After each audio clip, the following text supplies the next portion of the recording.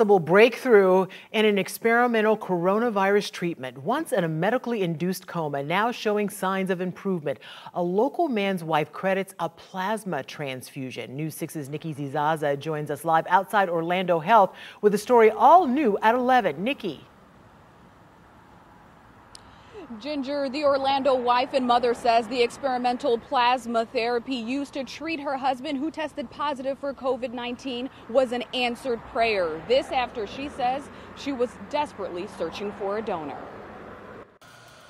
Baby, yes, we love you. Kisses. Stacy Rathel cannot contain her joy. You've been asleep for a week. It's time to wake up.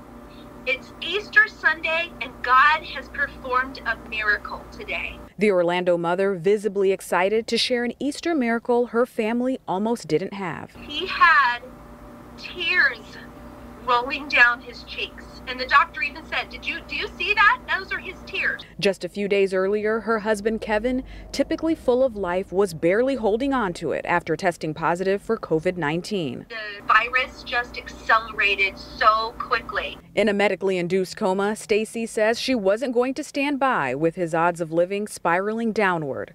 So she says she pushed doctors to treat him with exploratory plasma therapy from a recovered COVID-19 patient. I was relentless. I was not about to give up, and I was so lucky, really fortunate to find a plasma donor. The blood donation with antibodies to save her husband's life, given by a mutual friend who qualified to donate. So we waited. He gets the transfusion, and we wait, and we wait. And the next morning, Friday morning, I was like, is he gonna wake up and be Iron Man? Hey, baby. Yeah. The agonizing wait coming to an end on Sunday through this FaceTime call by Kevin's doctors. She holds the camera up, and they had brought him off of sedation, and he was awake.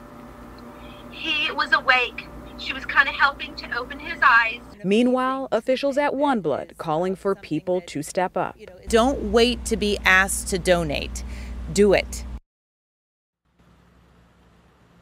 Now, Rathel says she credits that plasma donation for her husband's improvement. If you are interested in donating plasma, head over to clickorlando.com to see if you fit the criteria. For now, I'm live in Orlando, Nikki Zizaza, getting results, News 6.